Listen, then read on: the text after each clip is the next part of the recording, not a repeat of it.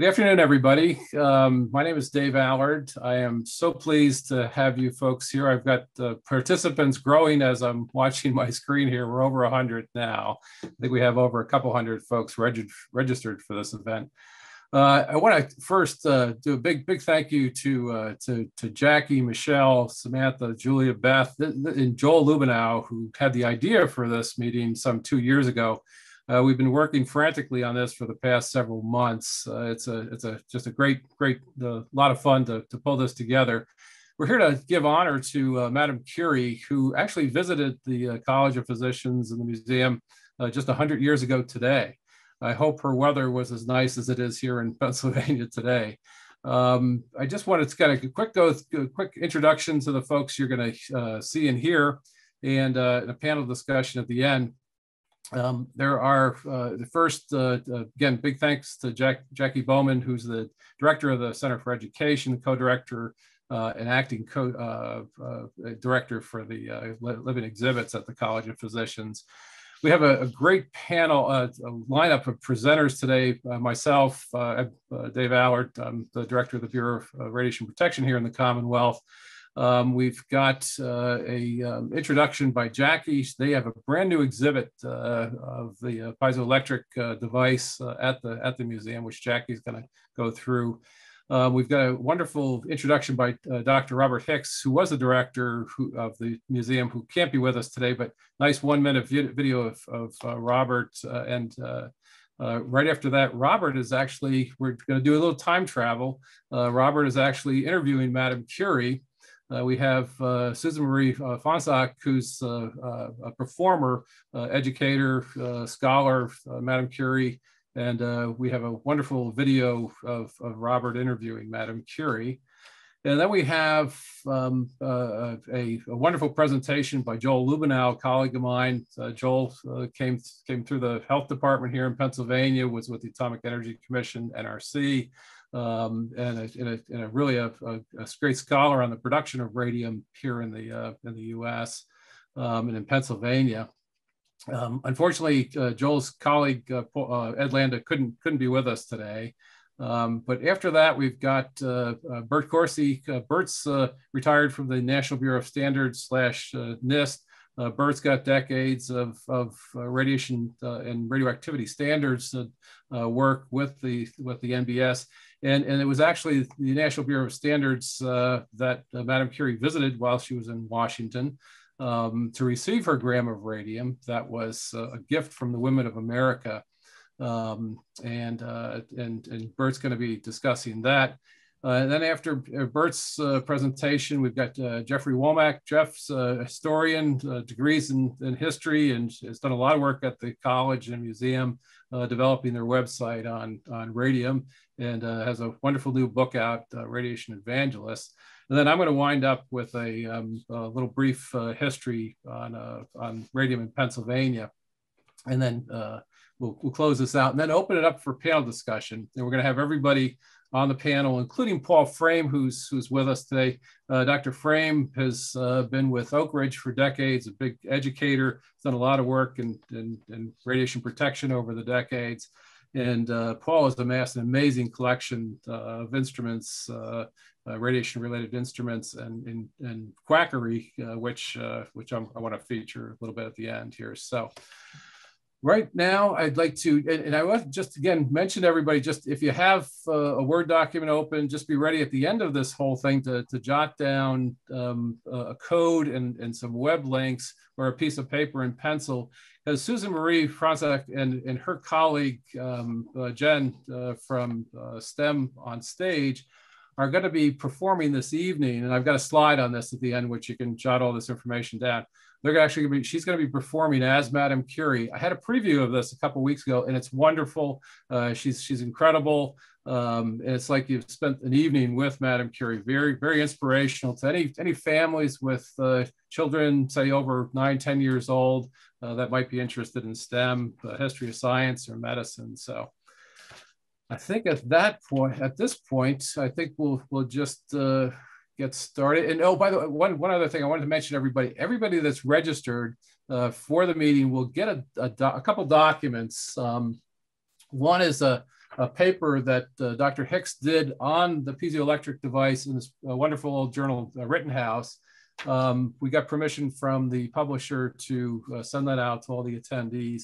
And you'll get a Word document with a lot of links to all of the folks' research that are on this agenda and presentation. So again, encourage you to do further research after this. This has been a lot of fun putting this together. And again, thank you, everybody. And one last thing I just need to mention is stay on at the end for the Q&A. And if you have questions through the presentations here, just type your questions into the Q&A. Just hit the button Q&A, and then Jacqui will be reading these once we get to the Q&A session for us to address. So hopefully I got that done in a couple minutes here, and we'll get started. Thank you.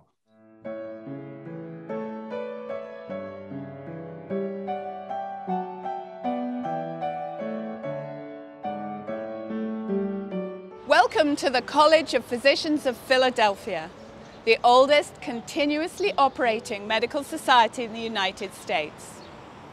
Today we celebrate a very important anniversary. 100 years ago, Marie Curie walked through these doors and came into our building. She was presenting a special piece of equipment to our collection.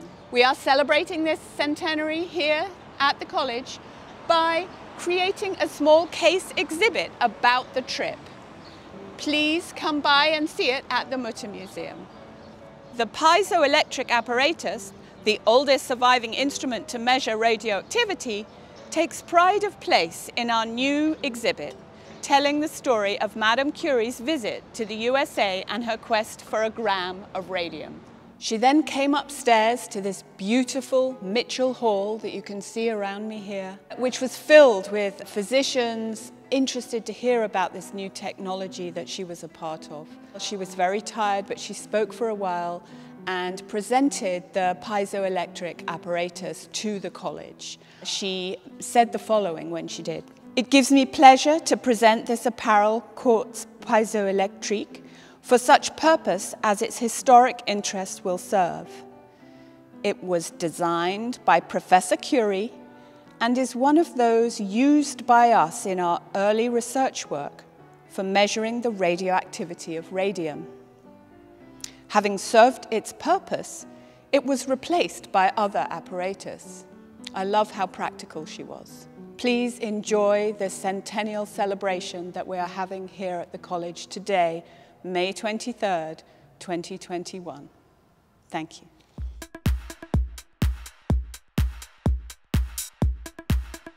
This is a family treasure, not just because it's in the family of museums in Philadelphia, but because of the family that made it and used it. Pierre and Marie Curie, celebrity scientists in their day. Marie Curie won 2 Nobel Prizes. She gave this instrument to us. Open it up. It looks simple. Quartz crystal connected to a pan. Put weights in the pan, creates pressure on the crystal, and the crystal gives off electrons. These are parts of an atom, and they are measured.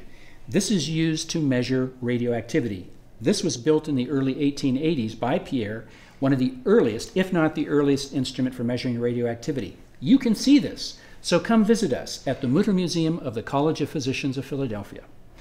90 years ago, a significant event happened at the College of Physicians of Philadelphia. Probably the most famous scientist in the world was visiting the United States, Dr. Marie Curie, and she came to the College of Physicians. Well, by an amazing arrangement with the cosmos, we have been able to get Dr. Curie to appear in an interview with us. Hi, I'm Robert Hicks, Director of the Mütter Museum and Historical Medical Library of the College of Physicians of Philadelphia, and welcome to another episode of No Bones About It.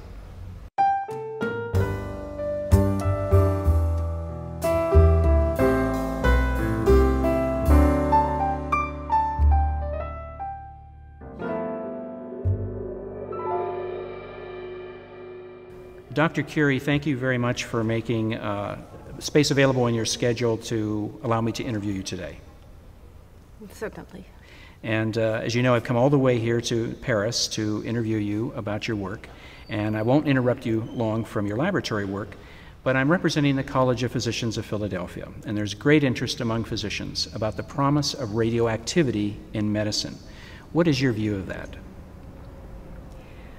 Certainly, it has gotten great attention that this application of radium and radioactivity can be, it appears, used to cure cancer. I receive hundreds of letters every week from people either asking me to cure them of cancer or thanking me for discovering something which saved their life. Now, at first, my husband, we were curious what would happen biologically, and he placed a sample of this radium-barium product on his arm, and we observed every day what happened after it was on there for a few hours. Because his own mother had died of cancer just shortly before I began my study of this radioactivity, we then turned to the medical community. Doctors Balthazar and Bouchard here in Paris conducted further experiments and indeed were able to cure several patients of cancer. Since that time, I understand now they are not applying radium directly, but from a radium sample, it has a gaseous emanation. And if you keep this in an enclosed capsule, you can draw off this gaseous emanation, which is itself radioactive, and place that in the body cavity where the cancer appears. I am not directly involved in this research. My own research is on the fundamental physical and chemical properties of radioactive substances. But in the Radium Institute of Paris,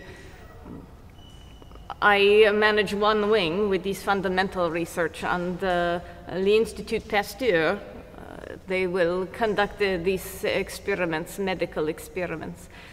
The only competition we have is that we have only 1 gram of radium between us, and everyone wants access to this very precious sample.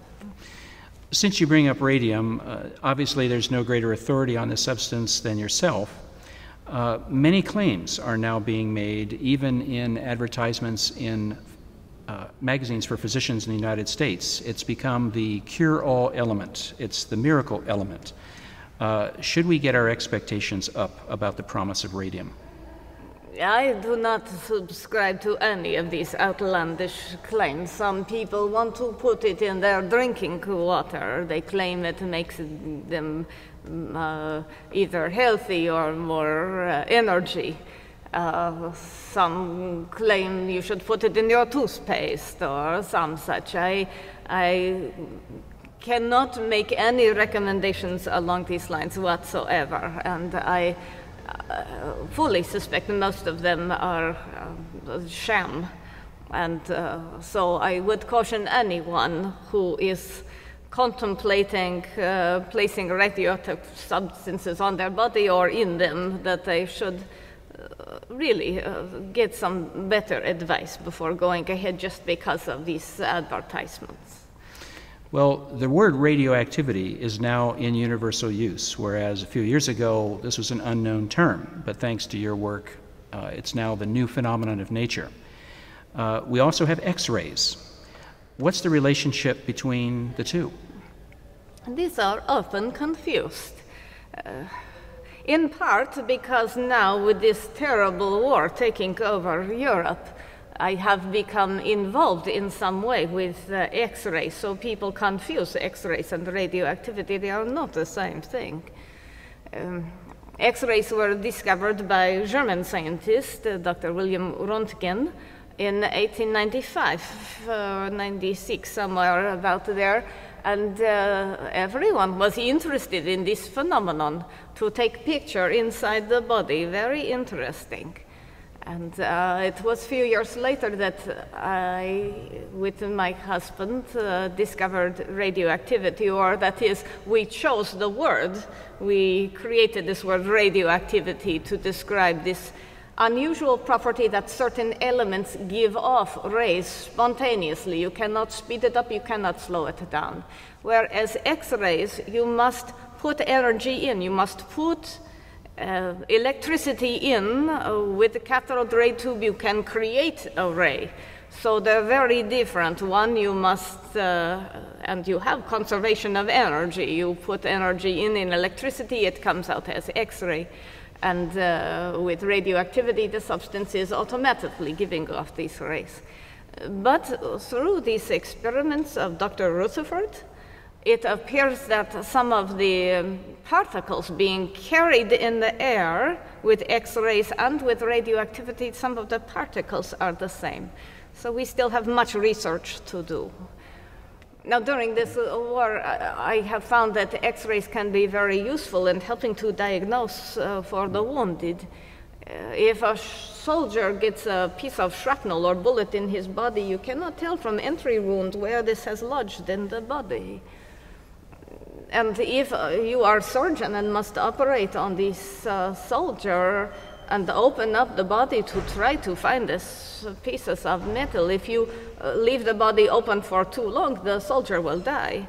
But if you miss a piece, then the soldier can die from infection or maybe have loss of limb from infection.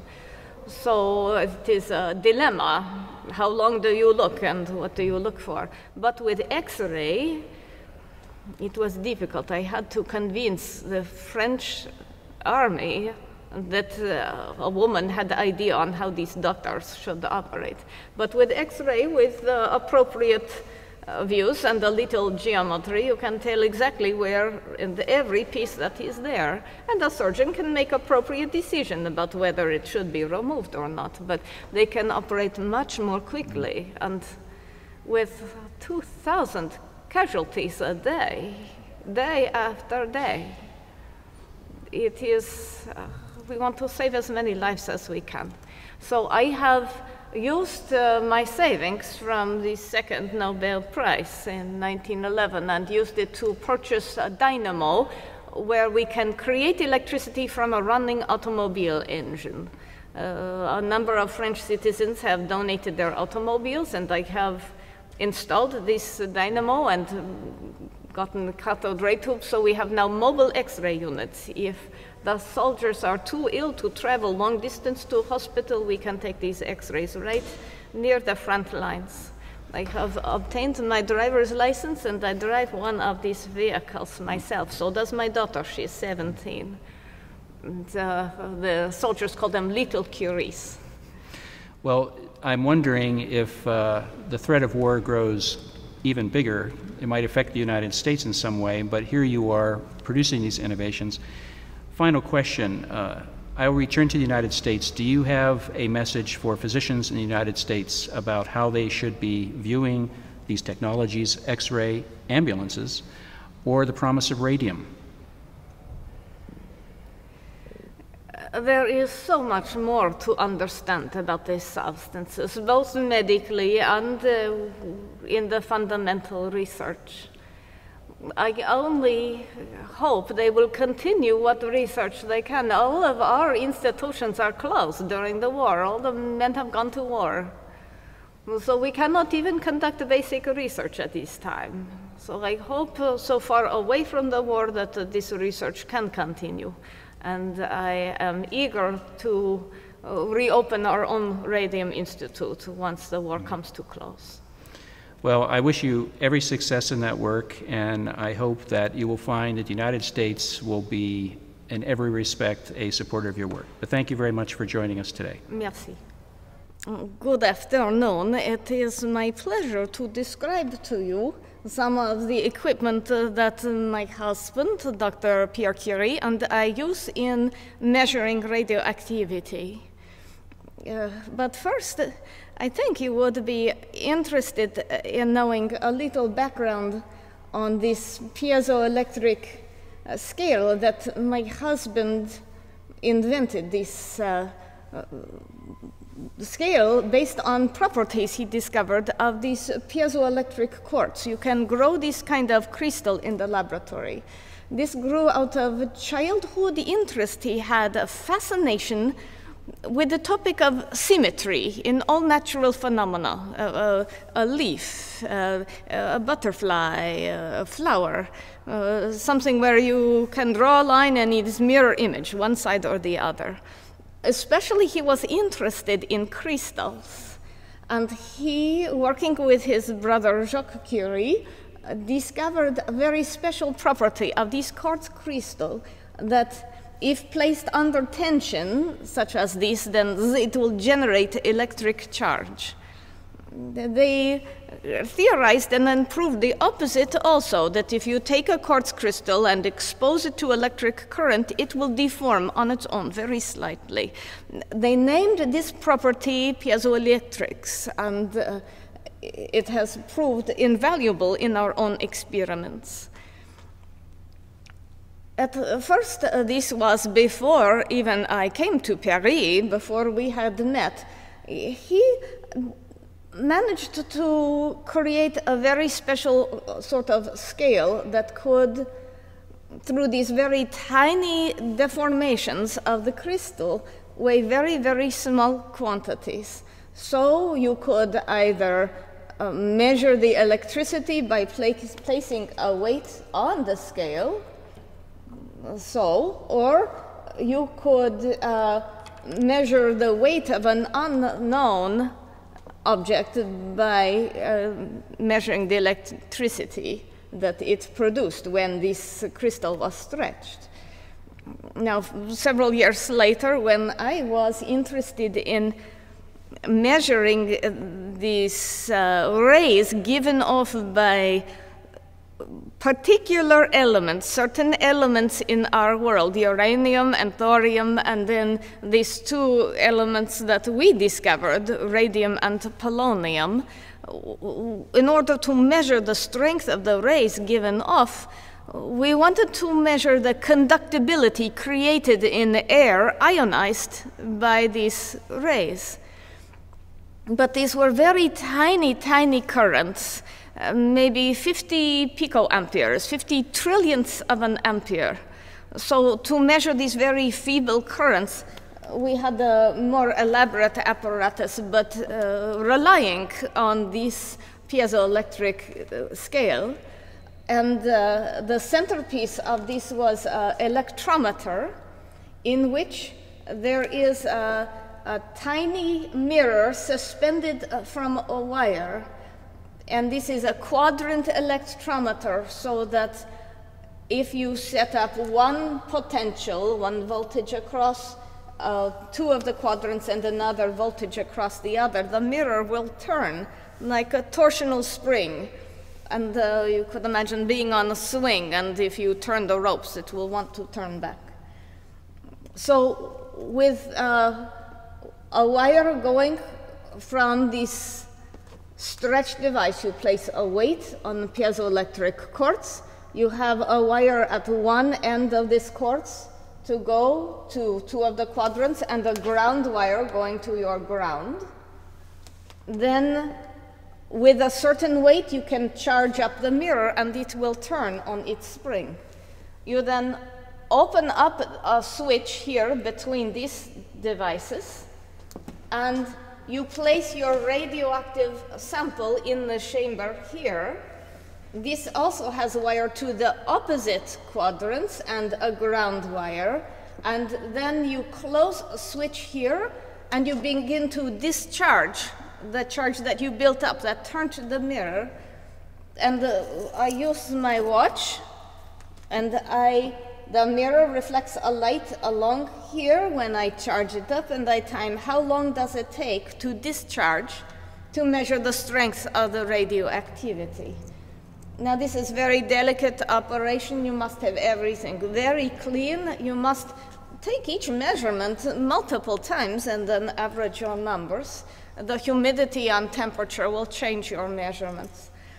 Perhaps one of the most difficult pieces of this is that when we began studying, I had a sample that was maybe 4 times as radioactive as uranium.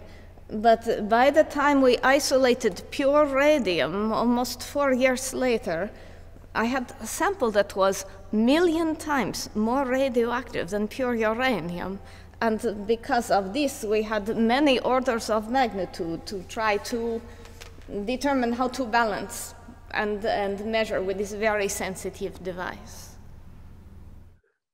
Well, thank you.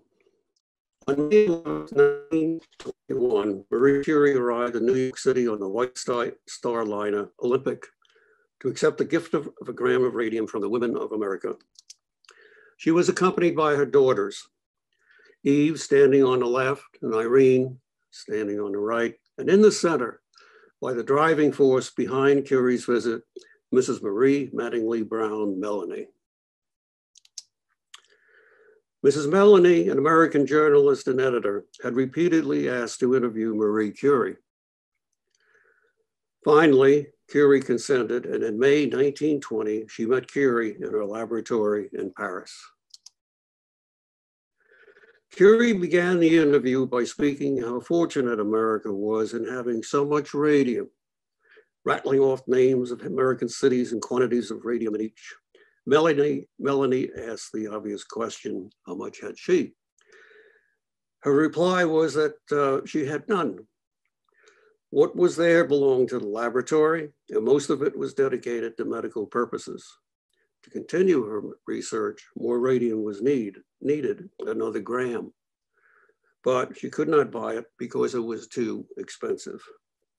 From that interview emerged a plan by Melanie to secure a gram of radium for Curie to be paid by the women of America. The contract to produce the radium was awarded to a Pittsburgh company, Standard Chemical Company. Curie had nothing to do with the fundraising, but when it was completed, Melanie prevailed upon her to come to America to accept the gift in a presentation at the White House by President Warren G. Harding. Her itinerary was expanded to 6.5 weeks in America to allow time to visit American education, research, government, and industrial institutions, of which many wished to bestow honors on her. For her own part, she asked only to visit the Grand Canyon, Niagara Falls, and Pittsburgh because, to quote her, "It is the place where the greatest amount of radium in the world is produced," end quote. Her 46-day itinerary was full and tightly scheduled, calling for 30 stops in towns and cities in 12 states, plus Washington, D.C., with only 1 day set aside for rest. She was 53 years old and suffered from low blood pressure, dizziness, and anemia, problems that affected her stamina. In fact, she would be frequently fatigued by the demands of a schedule, and events had to be curtailed, postponed, or canceled. Curie began visiting American women's colleges earlier in her trip, beginning with Smith College, which awarded her its first honorary degree. It's noteworthy that she visited 7 women's colleges during her trip.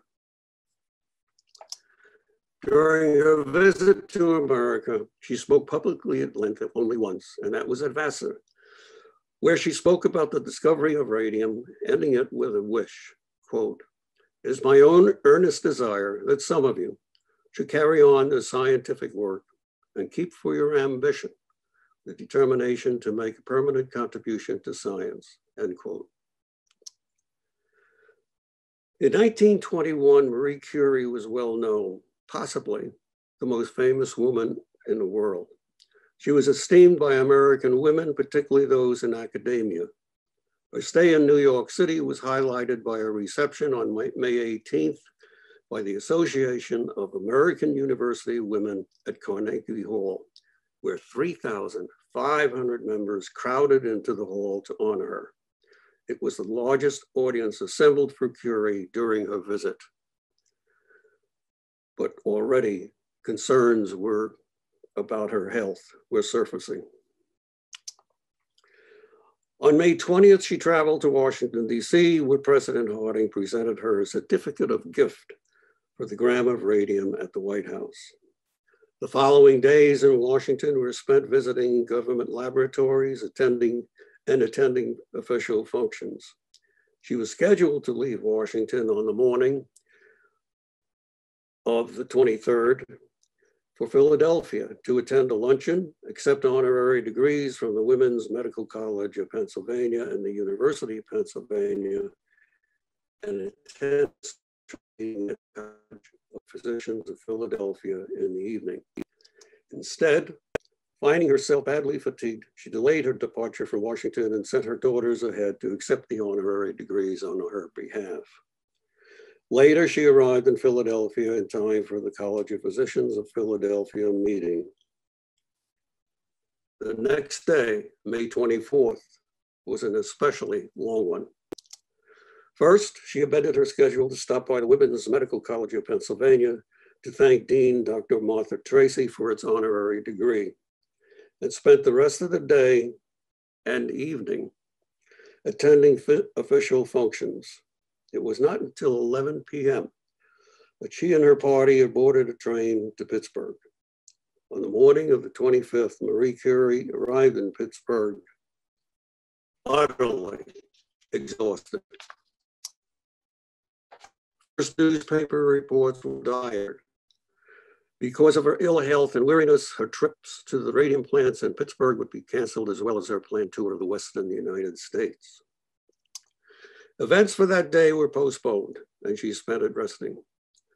The following day, somewhat recovered, she attended a University of Pittsburgh convocation where she received an honorary Doctor of Laws. But to conserve her energy, the ceremony was shortened to 15 minutes, and afterwards, her daughters stood in for her at the reception. Prior to the convocation, she visited Standard Chemical Company's radium laboratories in Pittsburgh. Standard Chemical Company was founded by two brothers, James and Joseph Flannery, undertakers, originally turned into industrialists. Joseph served as company president, and James was a board member. Standard Chemical was the first American company to produce radium. Commercial production began in 1913, and within a short time, it became the largest producer of radium. Radium became readily available, but it was expensive. The prevailing price of radium was $120,000 per gram, but Standard Chemical offered to produce Curie's gram at a discounted price of $100,000. By 1920, the company had produced over half of the world's supply of radium. The same year, the brothers passed away. To succeed Joseph Flannery, the company board elected its legal counsel, James Gray, president. On May 26th, Curie visited the company's plant in Canonsburg, south of Pittsburgh, where the radium was extracted from the ore. Seen here at the Canonsburg plant, a visibly frail Marie Curie leans on President Gray's arm. On the left facing them is Louis Vogt, the plant manager. Afterwards, a Pittsburgh Sun reporter wrote how her demeanor changed during her visit, and quoting in part, "Between vast tanks, past steaming press filtration rooms where the fumes rising from the liquid almost gag one, in the carbonating department where the raw ore is treated in a soda ash wash, Marie Curie seems strangely in place. Bareheaded, with wisp of gray hair blowing around about her anxiously wrinkled forehead, dressed simply in black. Madame Curie seemed entirely in her own element, as she had not appeared since coming to America. Had come to the plant, obviously, a travel and reception-worn woman, seemingly too tired to walk even a short distance.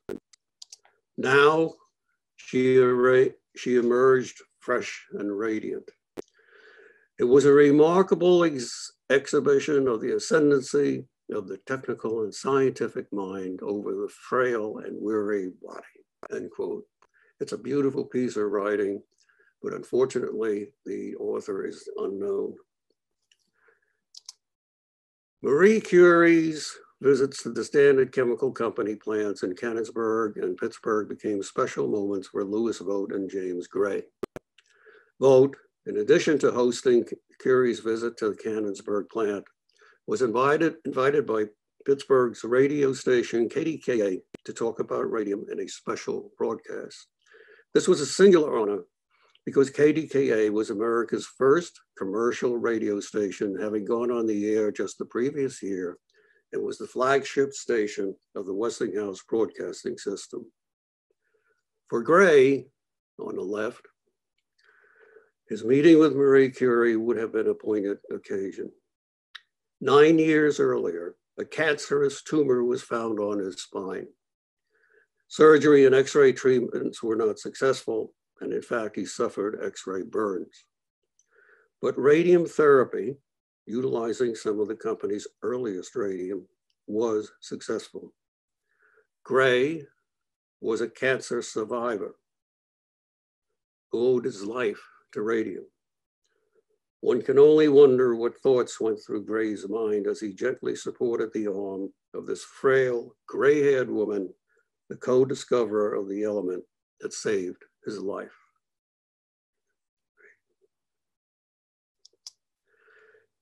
Afterwards, Curie left Pittsburgh and went to Melanie's home in New York City to again rest. Her trip to the West Coast was canceled, although she would travel to the Grand Canyon to fulfill her wish to see it. From there, she traveled to Chicago to receive honorary degrees from the Northwestern University and the University of Chicago, and the William Gibbs Medal from the American Chemical Society. Then to Buffalo, where she made her desire Niagara Falls, but again, fell ill. Scheduled events in Buffalo were canceled, and she stayed at a friend's home to rest.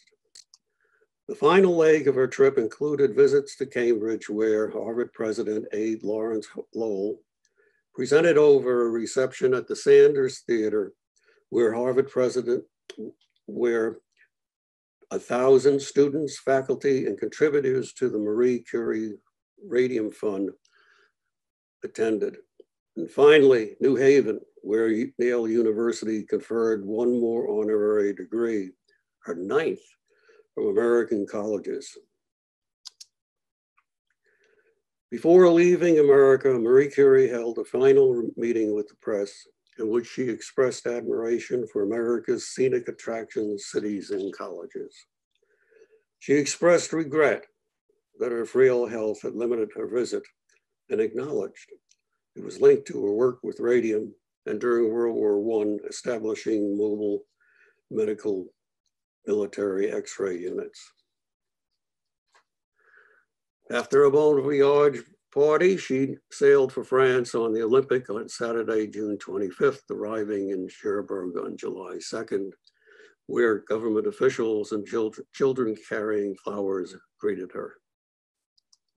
And that, briefly, is a story of how Marie Curie came to visit the United States 100 years ago.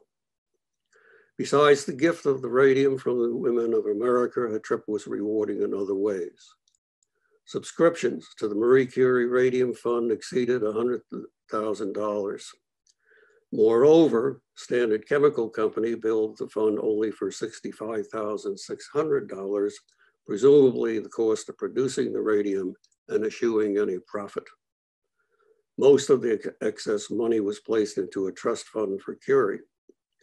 She also received $6,900 in awards and an advance of $50,000 from an American publisher for a biography of Pierre Curie. A lasting gift was her friendship with Mrs. Maloney, one that endured until Marie Curie's death in 1934. She was 66 years old. The cause of death was aplastic anemia. Lastly, we are fortunate so many photographs were taken during her visit, and those used in this presentation came from these sources. Thank you. Hi, I'm Bert Coursey. It's a great pleasure to join my fellow panelists this afternoon to celebrate the 100th anniversary of Marie Curie's visit to America. About 30 years ago, I found this old photo from the Pittsburgh Sun in a cheap frame on the top of a file cabinet in the back of a lab. I became fascinated trying to find out why we had this old photo. There were no records in the history of the Bureau of Standards that mentioned Curie's visit. Over the past 30 years, I've filled in many of the blanks. I found the connection between the Bureau and Marie Curie goes back to the International Congress on Radiology and Electricity in Brussels in 1910. They appointed an International Radium Standards Commission of 10 scientists who were working in the new field of radioactivity. Two of them were the Nobel Prize winners, Marie Curie from Paris and Ernest Rutherford from Manchester in the United Kingdom. The third key member was Stefan Meyer, head of the Institute for Radium Research in Vienna. The commission had three main assignments: to establish the quantity in units for radioactivity, which they decided would be the Curie for 1 gram of radium. Secondly, they had to prepare primary standards. Marie Curie would prepare one in Paris, and Stefan Meyer would have 3 others in Vienna. And the third assignment was to certify secondary standards that could be used to calibrate radium in nations around the world. The Austrian chemist Otto Hernigschmidt prepared the first secondary standards in 1912, and these went to France, to Curie's laboratory, the National Physical Laboratory in England, and the Standards Laboratory of Germany, which was then in Berlin. The second set was prepared in 1913, and those went to the USA and 3 other nations. Each secondary standard was measured by comparison with gamma rays with the Paris and the Vienna standards. The USA was anxiously awaiting the receipt of their standard in 1913, and the director of the Bureau assigned a senior physicist to begin preparations for receipt of the standard. Noah Ernest Dorsey was given the assignment to design a national calibration service for the US. His first trip was to travel to Pittsburgh to learn as much as he could from Charles Vail at the Standard Chemical Company, the major supplier of radium for the world at that time. And the Bureau purchased 2 standards, a 1 milligram and a 4 milligram. The certificate for the 4 milligram standard is shown here. Dorsey set up a gold leaf electroscope and made measurements of the radium standards from Pittsburgh while he anxiously awaited the arrival of the secondary standard for the USA. Dorsey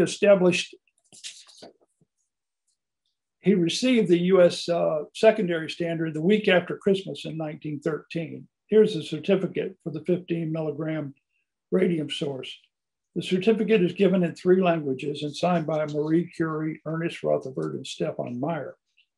Dorsey compared the 2 standards chemical company Pittsburgh standards with standard number 6 using an electroscope that he either built or purchased, and reported the results at the American Physical Society in April of 1914.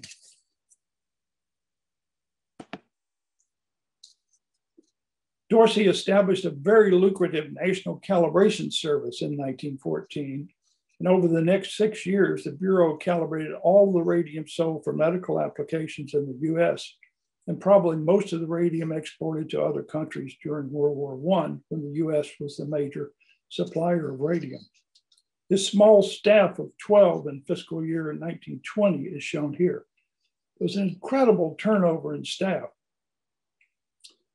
By summer of 1920, 9 of the 12 people shown here were gone. Dorsey, the section chief, resigned in July 1920 to write a textbook on the physics of radioactivity.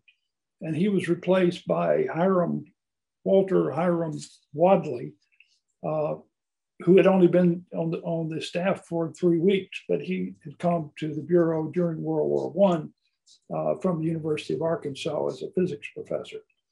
The third important staffer is Elizabeth E. Damon, who's identified here as a lab assistant. But in fact, she had a baccalaureate degree in physics from the University of Vermont.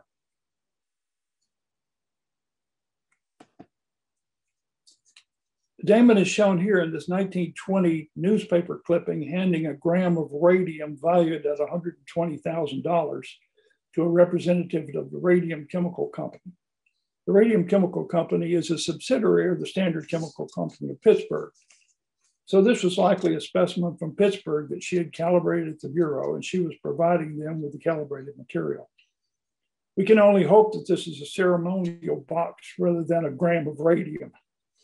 We know from later years that she worked with Dorsey to calibrate all radium samples for medical sales during that year of 1920, but they both left in the summer of 1920. We don't have any good photos of Dorsey's gold leaf electroscopes in those first few years, but these three show the early development and uses of the electroscopes. The photo on the left shows Mary Brower in 1922 with her face very close to the electroscope to record the drift rate of the gold foil. The photo on the right from 1927 shows Constance Torrey using a projection electroscope that affords the operator some distance from the radium sources and the electroscope. More refined instruments like the ones shown below here were in place in the mid-1920s. But the important point to note is that Constance Torrey had replaced Elizabeth Damon and was performing the calibrations when Marie Curie's radium arrived in May of 1921. Mary Brower joined the section after that in 1922.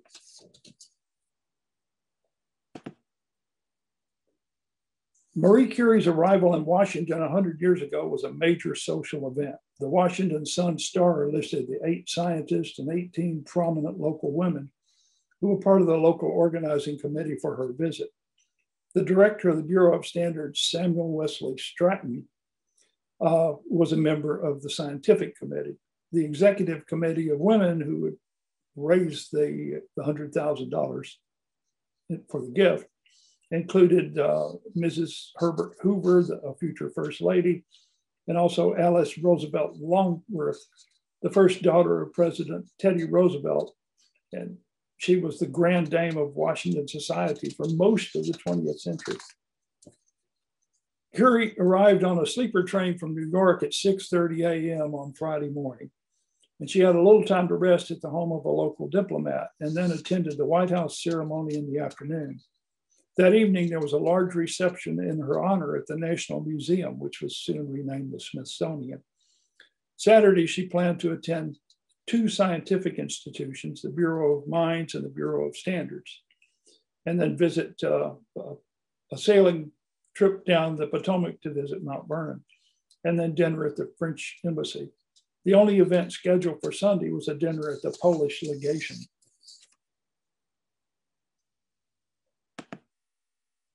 The big event was the 4 o'clock ceremony at the White House to receive the gram of radium from President Harding. Many people have seen this famous photo of her descending the staircase at the White House with President Harding. I really like the one on the right where Harding seems to be sharing a joke with Marie Curie.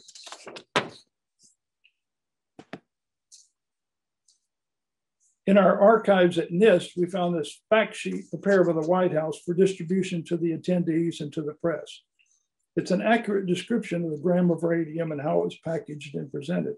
But it's interesting to think about how the Bureau scientists must have drafted this press release, the interactions they must have had with the White House press secretary.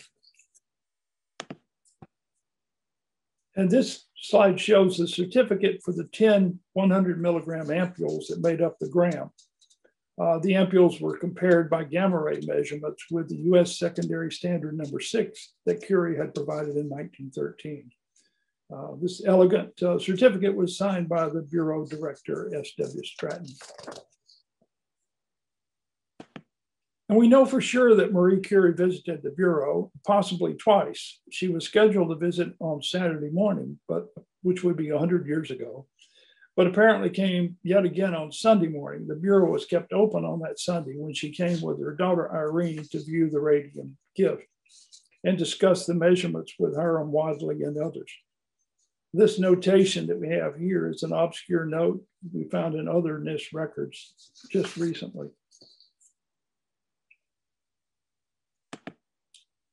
We should let Marie Curie have the last word on her visit to the Bureau. She says, "I've visited with special interest the Bureau of Standards, a very important national institution in Washington for scientific measurements."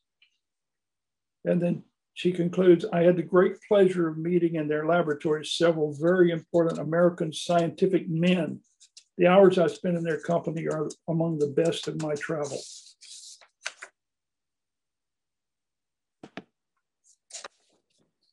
It's great that she mentioned that her visit to the Bureau was among the best of her travels in America, but I hope she was also able to meet at least one of the outstanding women physicists who were actually performing the radium calibrations.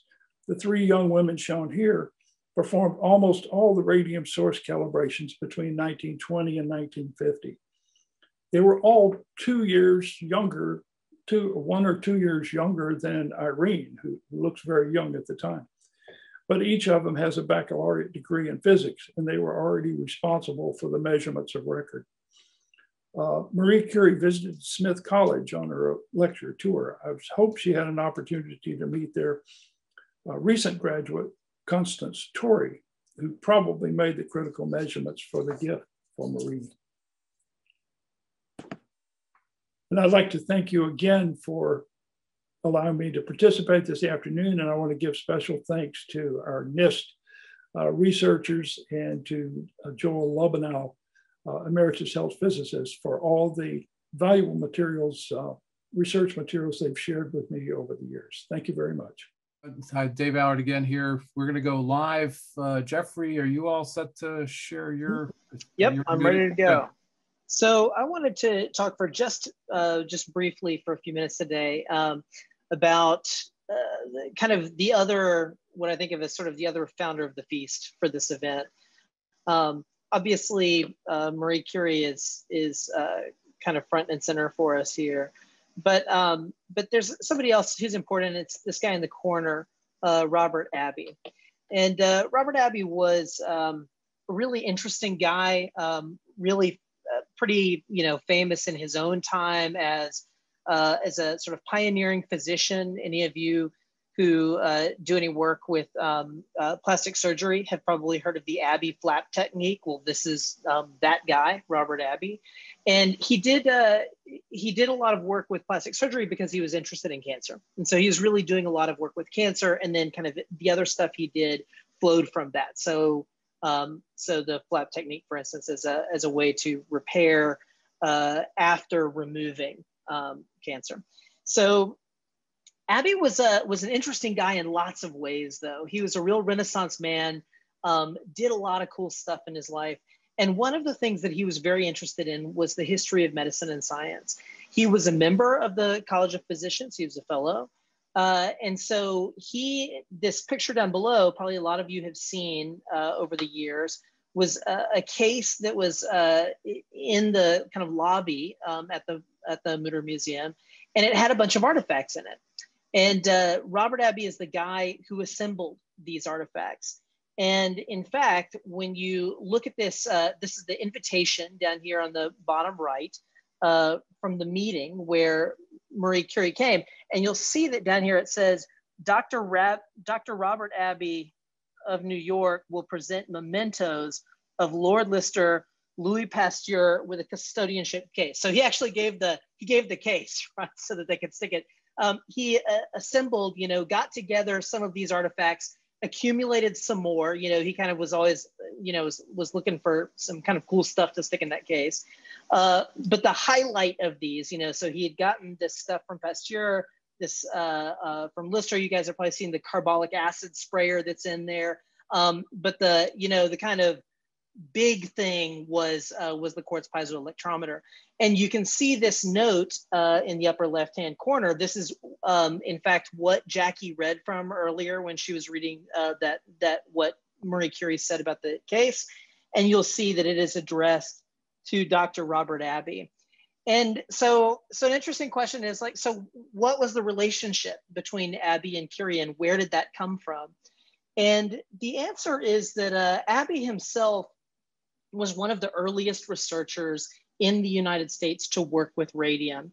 And he found out, kind of knew through the grapevine about the existence of this new substance and the possibility that it could be used in cancer treatment.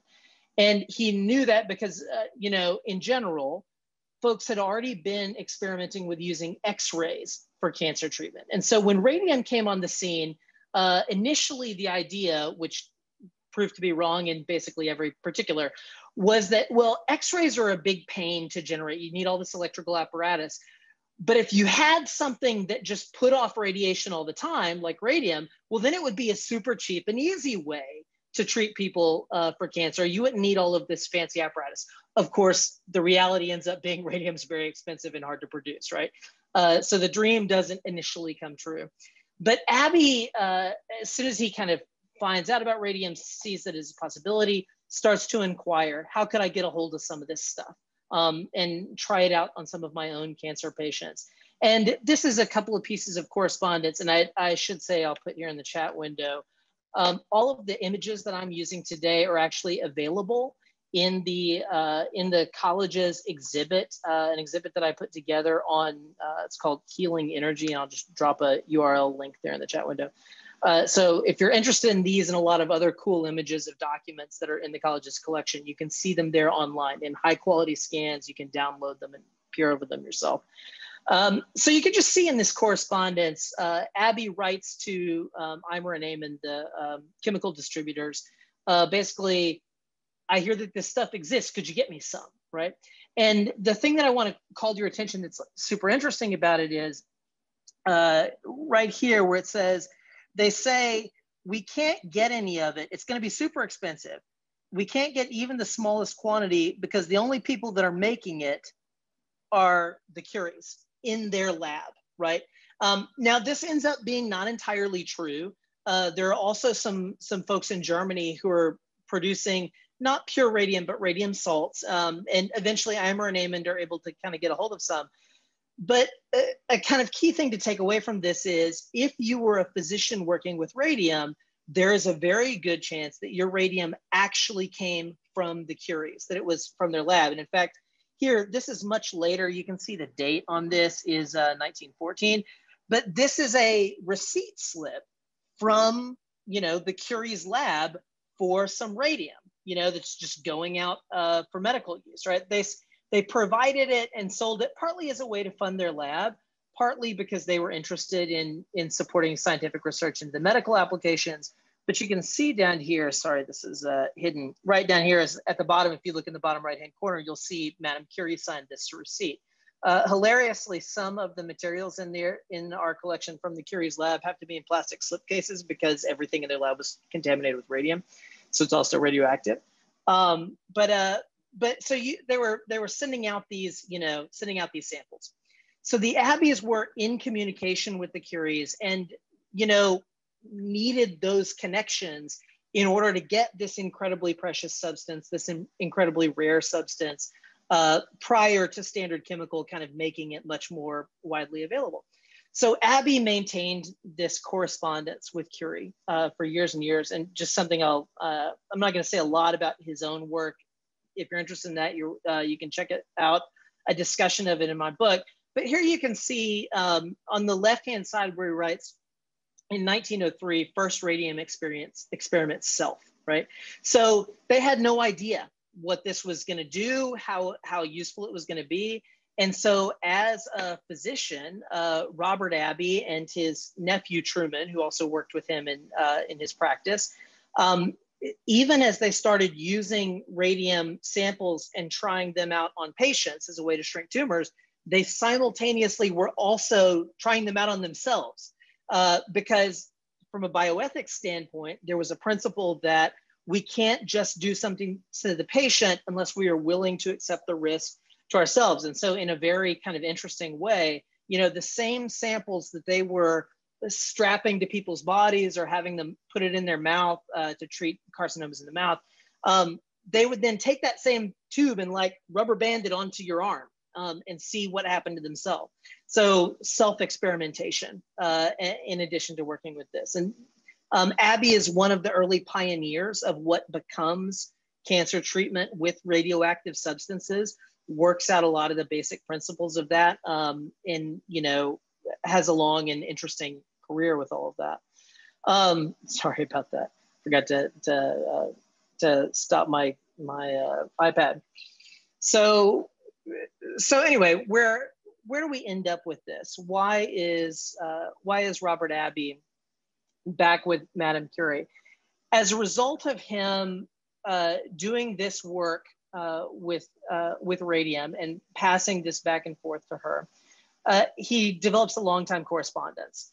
And he ultimately, I have a little, this is a little book that was produced on the occasion of Abbey's death. It was kind of a retrospective on his life and contained a lot of his correspondence. And this is a sample of that. You can see from February 7th, 1924. And if you look over here, you'll see here at the top, she and Pasteur, he's talking here about Madame Curie, right? And he mentions, I got a delightful letter from her only yesterday, right? And why did she write the letter? Well, he had sent her a Christmas card about the swans. So he had these swans, and he was a Curie super fan. You know, Robert Abbey was you know, just really awed by her work and was really excited about what was going on. And so he had, you know, had gotten these swans for his property, and he asked if he could name them after Marie and her husband. And Pierre, of course, had died at that point. But and so he names these swans, and this is just a good example of, you know, the two of them exchanged correspondence throughout the rest of their lives and in careers, and he was always, you know, really excited to talk about her work and to connect her to the College of Physicians. And that's how the quartz piezoelectrometer ends up in Philadelphia, right? He had, when he found out that she was coming, had said to her, would you be willing to give something to kind of commemorate this visit that we can keep as a memento? And something else that I would call to your attention is she sends a set of and actually it's mentioned right here in the story, she sends that book that was discussed just a second ago, the biography of her husband, that was the contract that was discussed in she sent copies of that book all around America to all the places where she had visited, and she signed them inside, and, you know, as like mementos, right? So this is the biography of Pierre signed, and, you know, she wrote little notes like, you know, thanks for the time that I got to visit your house or whatever, right? This was her kind of souvenirs.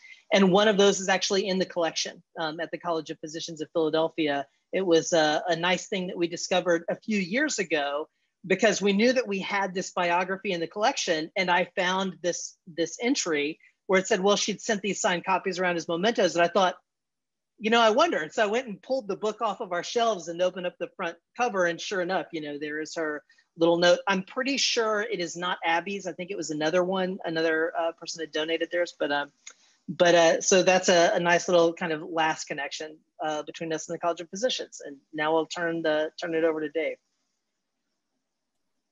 Thank you, Jeffrey. Great presentation. Okay, folks, I'm going to just share my screen now. Michelle, I hope you're still out there. Okay, here we go. Let me get this up. And I'm going to go rather quickly through this, folks. The normal disclaimer here. I'm going to bring this home. If anybody's interested in the full version of this, and this is a sort of the same arc that Jeffrey just mentioned, the radium, you know, miracle or menace. You know, a lot of, you know, the Radium Girls. I'm sure you're all familiar with the Radium Girls and those stories and tragic effects. But I really want to kind of go the same medical arc that Jeffrey's gone through in his book. I gave this talk last month for the Parker Foundation out in Washington State. You know, as I was watching some of these slides, and, you know, Bert, your Curies of radium being handed off, you know, back then, just a note, as a medical health physicist, there were no, radiation regulations, no statutes, no regulations. Today we definitely have lots of statutes, regulations, protect workers, environment, patient, public. But we do always have these political societal influences, and medical application is huge. Laurie Taylor, who actually started with NBS back in the late 20s, wrote this: radiation protection is not only a matter of science, but it's a problem of philosophy, morality, and utmost wisdom. Like medicine, it's not a pure science, it's an art.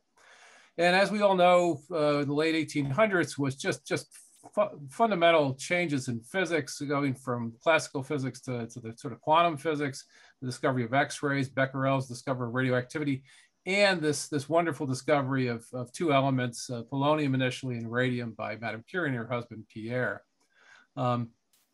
Amazing. If I could go back in time and interview Madame Curie, I'd love to do that myself.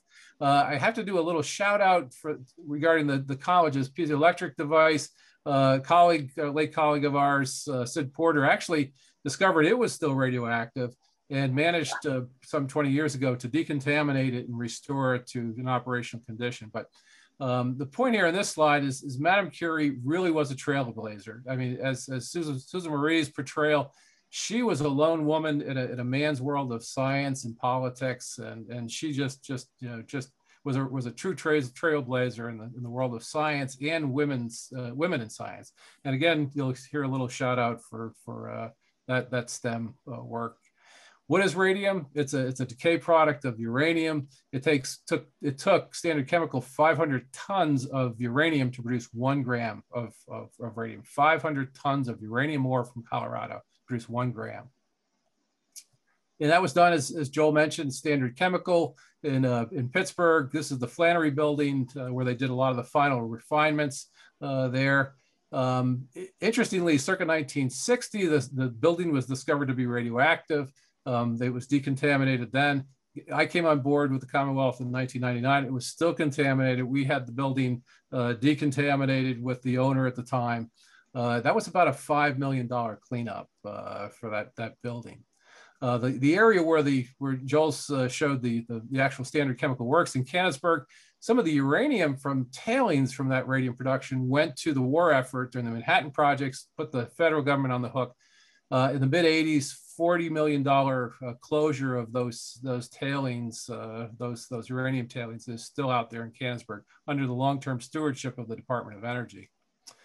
Back to the medical theme, Standard Chemical actually had a journal. This is one of the first issues, and they found, as was mentioned by Jeffrey and others, that the treatment in Susan Marie, the treatment of cancer was very early recognized for, say, cervical cancer. Some real cures happened back there in the early teens. Here's just some of the tubes that were produced and some of the medical applicators that were used in these cancer treatments. And back then, if you think about it, all you really had was X-rays, surgery, or radium. And in fact, this was debated during the 30s and into the 40s. But my point here is that the use of radium really is the basis for a lot of our nuclear medicine, close radiation therapies, these seed implants, and teletherapy. They were actually making these quote unquote radium bombs with several grams of radium in the 30s for teletherapy, which evolved to cobalt-60 and now these big accelerators in medicine. There's also this quack medical use, and Susan Marie alluded to. Interestingly, chat with Paul Frame recently. It was in accepted practice in medicine back in the teens. The drinking of these elixirs and such. That ended quickly, especially in the early 30s when this gentleman from Pittsburgh, who drank several bottles a day, his jaw and skull started falling apart and died a terrible death. This radium was actually a microcurie of radium-226 and 228 that was added to distilled water. And this rich industrialist died, miserable death. FDA came in, shut it all down, ended all the quackery. So production of radium, Pennsylvania has the distinction of being probably one of the major producers of radium at the day. Back in Sellersville, several grams were produced up in Sellersville. The Department of Environmental Resources, who I work for, cleaned that up, $5–6 million. There's a cleanup just above, still going on, up above Pittsburgh, Keystone Metal Reduction. Joel Lubenau has pointed this one out to us several years ago, and we just recently, within the last several years, found out where it was and doing some work there to remediate it. Had a physicist from UPenn recycling radium seeds in his basement. That was a cleanup in the 60s with, again, the department I work for and the Public Health Service. But then, again, the EPA came in under Superfund in the 90s and cleaned that up. The radium dial painting, the famous U.S. radium that was in New Jersey, moved to Bloomsburg in the late 1940s. This is actually the upper right is a shot of that radium paint shop circa 1950, 1955 with watches, industrial clocks. I think the cohort out in Ottawa, Illinois, the radium girls out in Illinois prompted our health department to actually go look at radium dial painters back in the late 30s, early 40s. This is actually a card record. I redacted the name from the Sellersville operation. But yeah, we were out. My program goes back to the late 30s. We were looking at radium dial painters back then and doing radon breath analysis. And I have to mention one of the first, probably would be called a health physicist. He was a radium salesman, but he wouldn't sell any radium to anybody in the Philly area, any doctors and such, until he trained them in how to actually use the radium. And Frank Hartman, his records, his diaries are at the college. I have to big shout out to Frank and all the work he did in training and finding lost radium. And these images on the upper left here are from Paul's website. Amazingly, several years ago, we found a gram of radium in a trash truck 3 blocks from our office outside of Philadelphia. Just the radium chemical company that Bert, that gram transfer, it was setting off alarms several trucks back. It took us $30,000 just to transfer it. It was we know where it came from, but we don't know who.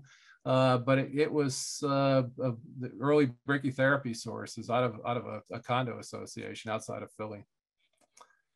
Sadly, there are a lot of these radium sources out there. Several years ago, north of Pittsburgh, we had several of them shredded up, and the waste, the metal scrap was shipped to Ohio. Contamination in Pittsburgh and multi-million-dollar cleanup Pittsburgh and over in Ohio.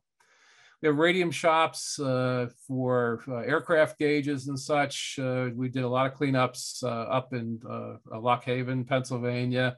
Just here in Lancaster County, we found 8 warehouses full of radium gauges. EPA came in again, thankfully, and were able to assist us in sorting through 1 million gauges. And they sorted out 400,000 radium gauges for disposal, proper disposal. And this is the old US radium site up in Bloomsburg.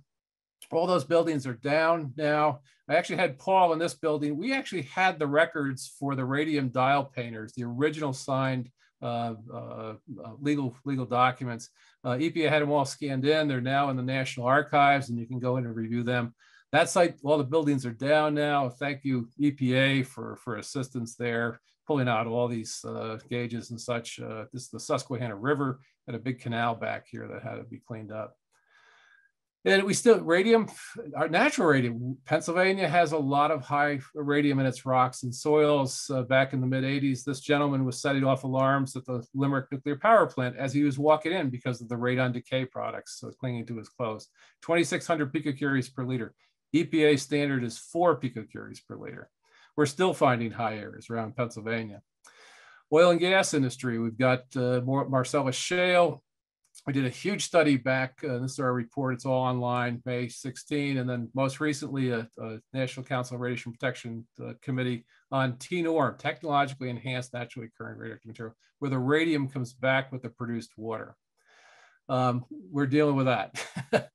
And lastly, I just want to kind of finish up here for Pennsylvania. Again, you know, the sort of arc with, you know, what Madame Curie and all those early pioneers did with close brachytherapy, teletherapy, and what we have today with photon electron therapy. We now have proton machines over in Philly. That we're building one here in Lancaster. Superficial, the sources, these implants. We now have permanent implants. When I started my career in the mid-70s, we were using, well, we just turned over our radium seeds. We were using temporary cesium seeds, and then we were starting. I probably did the last radon seed implant up there, but we're turning over to I-125 seeds. All of this can be traced to Madame Curie's work. So, just to wrap up here, hopefully I got in my 10 minutes. My conclusion, the discovery, production of radium, impact on health. Many workers clearly were impacted. These radium dial painters were the basis for some of our internal radiation protection standards in medical health physics for the war effort. But I really think that, the use of these in medicine over the years, really the balance between the harm. Yes, there was a number of individuals impacted their health. A lot of radium dial painters died, a horrible death. But I think the miracle side of this today, with the benefits that come out of all these uses of radioactive material, I didn't even get into industrial radiography, smoke detectors, all that. The lives that have been saved and impacted by radium far outweigh the downsides over the years. So, just to wind up here and open up for Q&A, big shout out to Joel and Ed for their wonderful book. This is a free online book. It's out at the Heinz History Center. Please go read it. I've read it twice. It's wonderful on Standard Chemical. Bert's work on Madame Curie, wonderful. Bert, outstanding papers over the years. Paul Frame, all the amazing, all the instrument, just amazing collection Paul has down there in Oak Ridge. Well, he's written this all up over the years. It's all out there. This is just the sort of things that came out of Pennsylvania. Jeff, outstanding book. You still owe me a book plate, signed book plate, man. Get the book, read Jeff's book. And Susan Marie, again, tonight, folks, jot this down. Google STEM on Stage. I saw Jen, thank you for the notes to everybody. STEMonstage.org tonight. You'll see the ticket link, and thank you, Susan Marie and Jen. That performance is a free performance to everybody that's on this event today, this afternoon. Just type in the ticket code radium, or you can just Google all this and find it. It's wonderful presentation, wonderful performance. There's some music on the front end. Madame Curie, not only a wonderful scientist, she really loved the arts also. And you'll hear from some amazing women, including Susan Marie. And again, I think Madame Curie, not only in science, trailblazer in science, but a trailblazer for women in all fields. God bless her and all the work she did. And so again, just to close and open it up for some Q&A, thanks again to all the folks, Jacqui and all the folks at the College of Medicine. All right, so there's been a lot of Q&A and chat, and Jacqui, you're gonna sort of read them. I'll read some of the questions. I just want to make a quick comment. What a wonderful series of presentations. They're really fantastic. I did just want to say to anyone who knows about Frank Hartmann, the radium hound, we have actually used some of his lantern slides in our mini exhibit at the College of Physicians. So if you come by, make sure to see them. They're really amazing. Yeah. So I'm going to start with the questions. I'm going to just read them in the order that they came in, and we'll see how we do time-wise.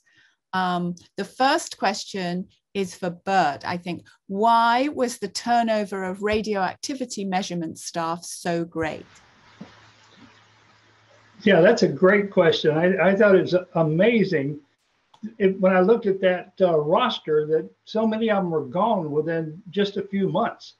And I think it wasn't intended to be a real employment opportunity. Noah Dorsey told them, be looking for something else to do besides handling all this radium. So it's really interesting that they were doing very little research. It was strictly a calibration service that was being provided. And there were only one or two physicists. The others were lab assistants. So that's why these three young women, we've talked about that at NIST. Why did they get the job? And it may be that was the best employment available for young women scientists at the time. So those three did some really nice work over the years. But most of the people shown were gone almost within 6 to 9 months. Right. I was going to say, Bert, it's probably fortuitous also for their health that, you know, because they were probably handling bare sources. And the other thing is, I think John Vilforth mentioned, I think, didn't NIST have some of the first film badges? They used dental film, just darkening of dental film. I think NIST was. Yes, the Public Health Service did a study in 1923 of that radium section. In fact, a couple of those pictures I used came from there.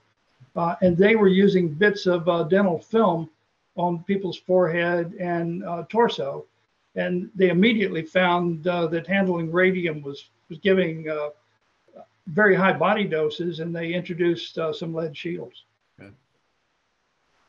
You know, there's a bunch of notebooks in Laurie Taylor's papers at the ones that are at Harvard. I know he's got his stuff spread in a few places, but that was related to that early, that Bureau of Standards office, I guess, from when he was there. And he wrote about the young, it was like, they're like lab journals or something. It's been several years since I looked at them, but I had noticed the turnover in all of the staff. It sounded like it was a pretty grueling job in the sense that they were just kind of, you know, turning through a lot of samples and, you know, just kind of doing the same thing over and over again, you know, check it. So I get the sense that that was part of it.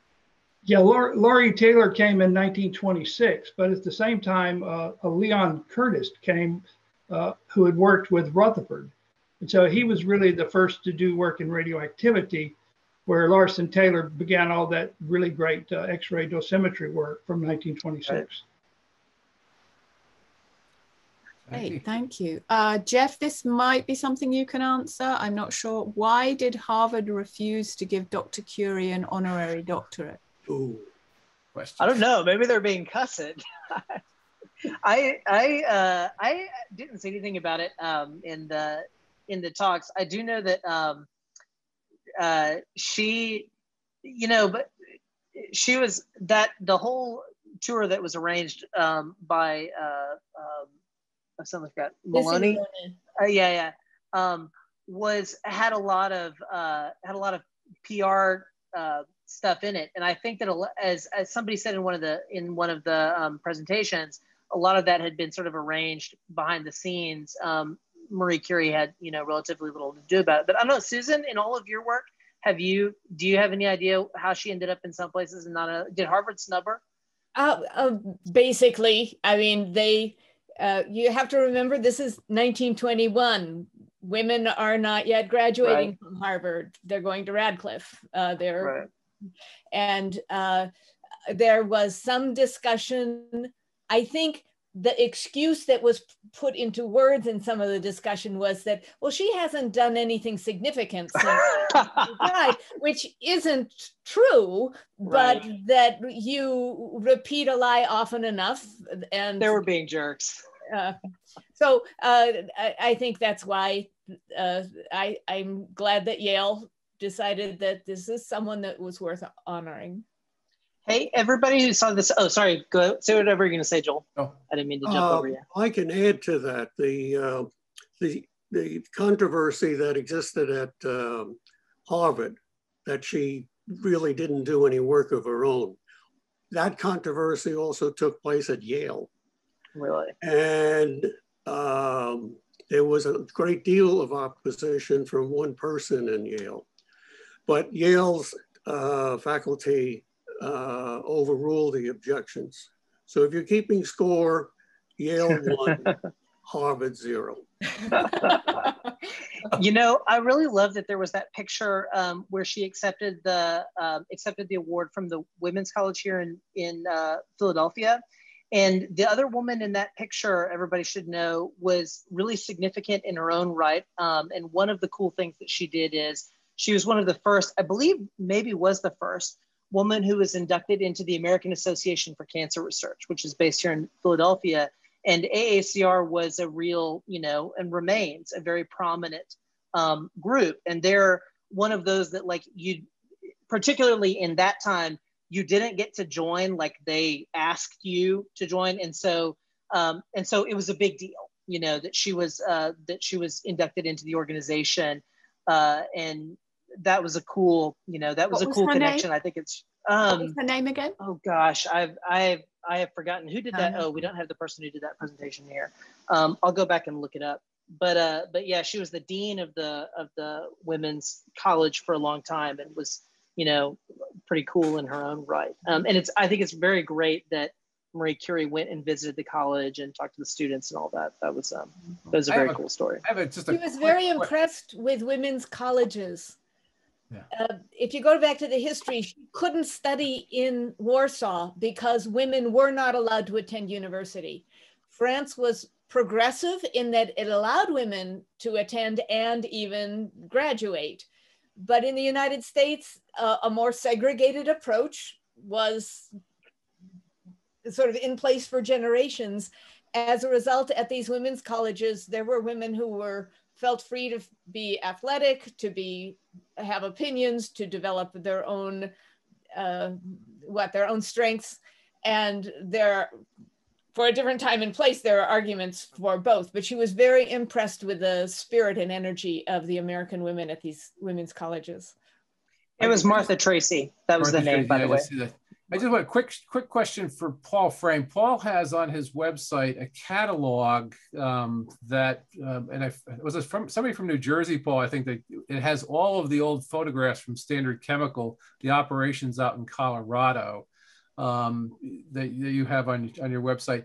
I guess a question for Paul or Joel or anybody, Bert. You know, her trip to the Grand Canyon. I don't think I've ever seen any photographs of her out in Colorado. She didn't go to Colorado. Oh, she didn't make No, it was on her. It was planned for her to do so, but that was canceled as a result of her chronic fatigue. Okay. She did get to the Grand Canyon. That was on her bucket list, so to speak. And but then she rested at Grand Canyon for several days. So was that in Arizona or for the trip? Was that in Arizona? Where did she get? Because I don't remember seeing any photographs ever of her out. I haven't seen any photographs either. She stayed at El Tovar, which is a classic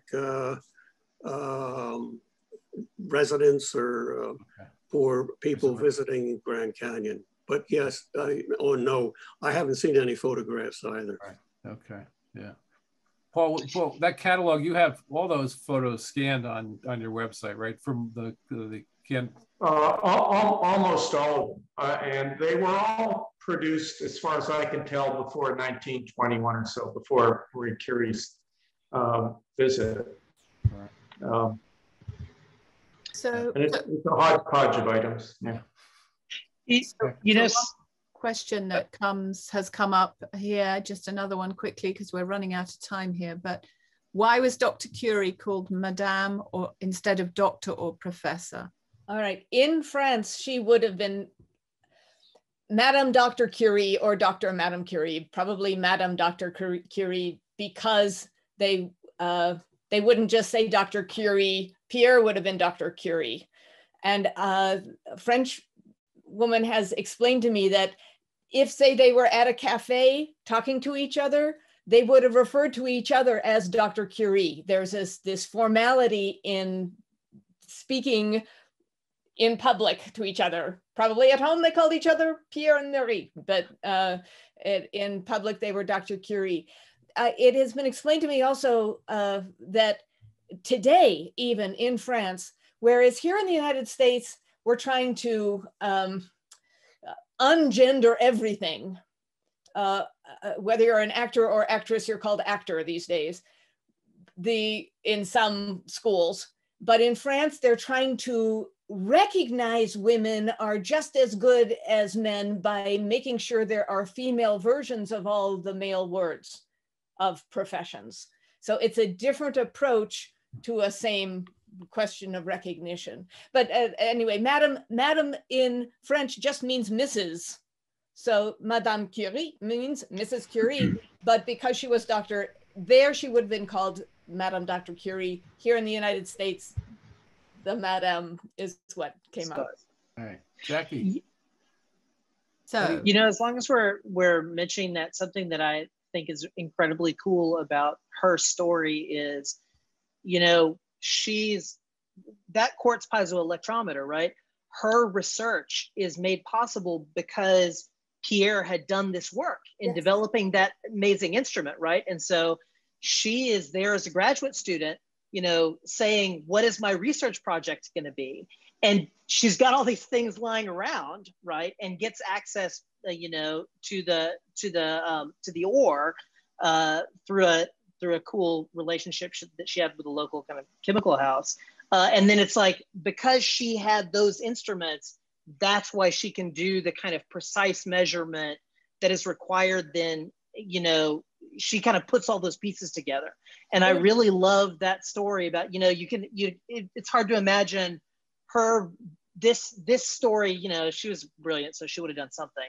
But this story was a story about, you know, that relationship, and that relationship in the lab enables this amazing, you know, career. And I always think that that's such a cool bit of luck, or bit of fortune. Even before that his the Curie point in magnetism is when a metal reaches a certain temperature and the magnetic properties change or disappear. That's named for Pierre Curie. She had been studying magnetism, and I like to say it's magnetism that brought them together. Yeah. But to emphasize what you said, Becquerel discovered radioactivity. I mean, he observed it and reported on it first. But that was all qualitative. Right. And she wanted to make quantitative measurements. So that's where the access to this electrometer, and it's not just the piezoelectric scale, it's combining that with the quadrant electrometer and the chamber together, that apparatus that I'm sure when she was saying, okay, how can I measure this? What can we measure so I can make it quantitative? So absolutely, it was that collaboration that led to the progress. Paul, you were going to say something, Paul? Yeah, I was going to say, it seemed to me that you didn't need the piezo-electrometer component. You just need the quadrant electrometer coupled to the ion chamber where the sample was contained. That's what Rutherford used. Yeah. I don't know of any other group so that used the piezo-electrometer. So I might be feel free to yell at me that I'm out of my wheelhouse. But my understanding is that the real value of using the piezoelectrometer is, you know, remember they start out with these extremely large samples, right, that contain very, very little radium in them, and that they had a setup in the lab that, you know, sort of one of the key things that she was really able to do was to figure out how to isolate this tiny quantity of the truly radioactive stuff, the polonium and the radium, out of the much larger pitchblende samples that they had. Now, you know, like, again, I'm not a chemist or a physicist, so maybe I'm wrong about that. But that was from reading their kind of notes and descriptions of what they were doing. That was my understanding, was that they were using the piezoelectrometer as part of this kind of process of comparative reduction. What I find amazing, though, to Paul's point, is this, and I mentioned this to somebody just in the last couple of days, the simplicity of the instruments that were used.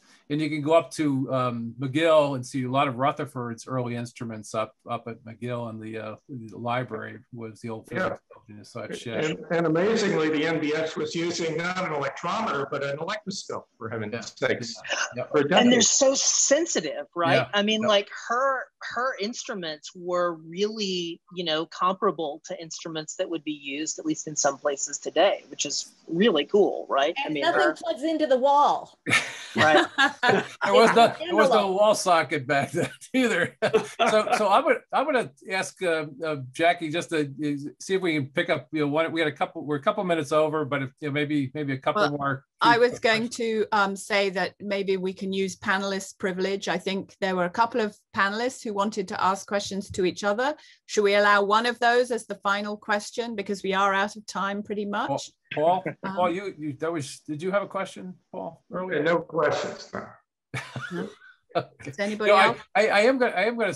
So when I've got everybody on, I just want to again thank everybody for all their time. Jacqui, all the effort with the college and the museum. I definitely want to go over and see this exhibit live, and I encourage everybody to do that. We still have over 100 participants on listening, so there is some interest out there. I'm going to, and I think I suggested this in an email, all of these presentations can go, you know, an hour each. I'm going to suggest that we line up some health physics chapters and do this, you know, over an extended period of, you know, several months, maybe have one lecture a month or something, and do the full banana here. All right, so on that point, and again, I just wanted, for Susan Marie, everybody, you know, go to stemonstage.org. Yeah, please come tonight. We've got some more programs later in June as well.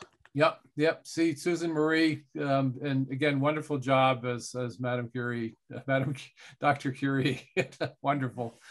and I wish Dr. Hicks could have been here with us, and Ed Landa. You know, look up you will get all this information. Keep an eye on your email if you've registered for this event.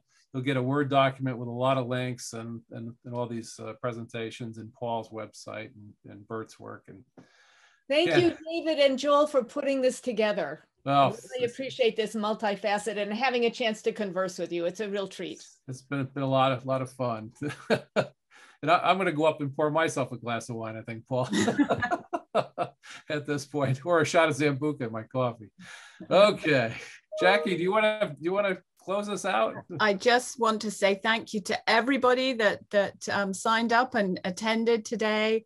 I think it's been a wonderful group of presentations, and as Dave said, everything, you know, we're going to send you some homework after this so you can read and find out more.